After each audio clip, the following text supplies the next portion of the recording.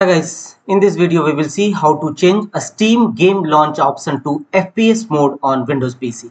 If you want to change your game options to FPS mode, then here are the process. Launch Steam app on your system and here go to library from the top menu bar and choose game which you want to change game option. Right click on it and choose properties. Here you will find launch options. Advanced users may choose to enter modification to their launch options, and here if you want to change FPS mode, then you will have to execute a command. Simply copy and paste this command. This command path will also available in my video's description box. You may copy from there. If you want to change this frequency, then you can also change 90 or 120.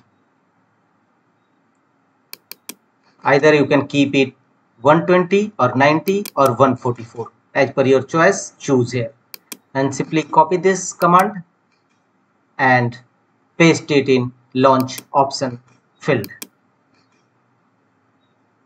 This command path will use to launch option as FPS mode for your game in a Steam app.